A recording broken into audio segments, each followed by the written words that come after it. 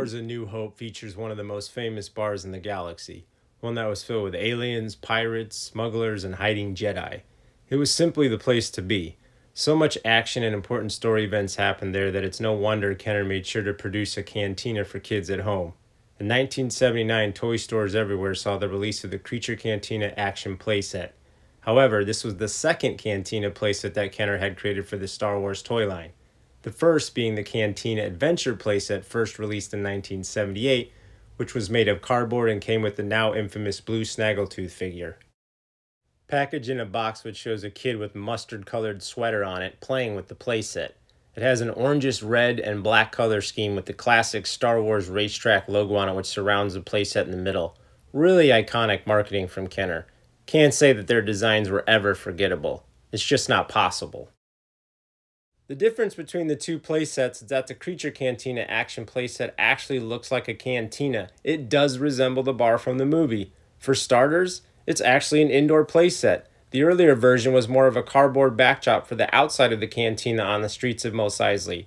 The base of the Creature Cantina playset was molded out of orange-colored plastic and featured 3 levels for action figures to stand on.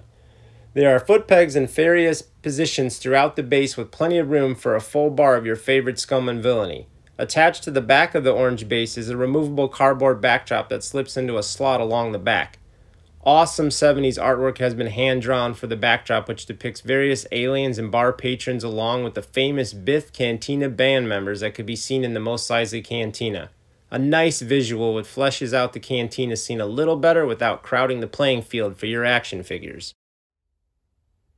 The base itself has 2 action levers which allow you to simulate fights between characters in the cantina. By pushing the lever to the side, an action figure like, say, Walrus Man can get knocked down by Ben Kenobi over by the bar. Once you press the lever to the side, it activates the plastic mechanism below the base to spring the action pad upwards. And the other lever, on the other right side of the bar, allows the shootout between Han Solo and Greedo to take place. The little plastic table fits nicely in front of the band, and I always position my Han and Greedo at opposing ends, guns drawn like so.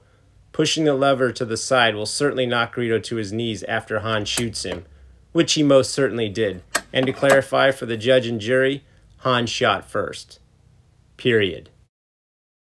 The bar and the little table are pretty simple yet effective at establishing a place for your scoundrels to hang out at. To the left of the bar is a pair of swinging doors that spring open when you press the button on the base of the playset. Sadly, mine does not work, so I can't show you, but it does have a nice Western feel to it. I think that's what Kenner was trying to go for. I think they did achieve it. This playset really has it all for what it is. A huge step up from being made of all cardboard. The Creature Cantina Action playset really gave kids a chance to recreate one of the most memorable scenes in the original Star Wars movie. I think that's what kids love doing most with their Star Wars toys in general before they go on to dream up brand new adventures. There's plenty of fun to be had in this 1979 vintage Kenner playset. This is where my cantina currently resides, sitting on the top shelf in one of my A New Hope Detolfs. This was one of the first pieces that I got from my collection and one I display proudly. I have filled my cantina with the appropriate characters and always display them as such. Dramatic overhead lighting such as this always makes for great photos, which you may have seen on my Instagram account at the GQ Jedi. I love this playset. I think it's really awesome. Very simple, but it does the job and then some. You can fit quite a few figures on it with no issues, and there's lots of playability. Kenner managed to hit a home run with the Creature Cantina Action playset. I'm fond of it, and I really can't imagine my collection without it.